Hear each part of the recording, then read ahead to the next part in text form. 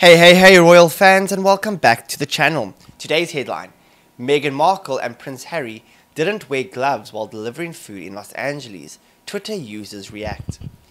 Meghan Markle and Prince Harry didn't wear gloves while delivering food amid the coronavirus pandemic. The Duke and Duchess of Sussex confirmed the news that they are in the US after volunteering to deliver hot meals in Los Angeles.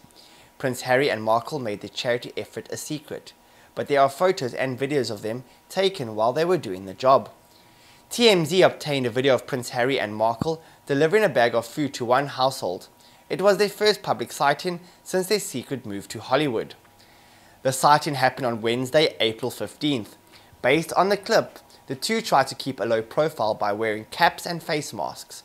However, Prince Harry didn't wear any gloves, while Markle only wore a glove in one hand. This didn't go unnoticed to the netizens who saw it. They criticized the Sussexes and accused them of doing a PR stunt. Thank goodness they both have sunglasses but not gloves on both hands. Also, just one bag each. Wow, really raising the bar here. PR stunt and nothing else.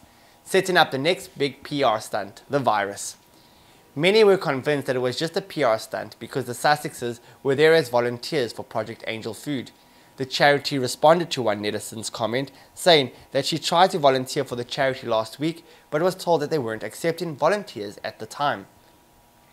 "We are on a volunteer hiatus for safety reasons. We miss all our volunteers," the charity commented. And so, any questioned them for allowing the Duke and Duchess of Sussex to become volunteers because it contradicts their statement. Several also questioned why Prince Harry and Markle only delivered 20 food bags. Because of them, the number was so low. This food bank delivers over 1,600 meals a day in LA area, and Ginge and Cringe drop off 20, one wrote. That Duchess does it for publicity and trying to outdo the RF because they actually make a damn difference and do a lot and do it from the heart, one commented.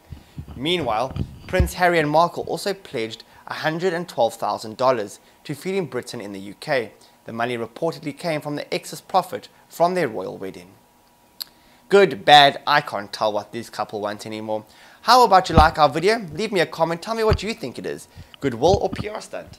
And please don't forget to subscribe for more. See you soon, goodbye for now.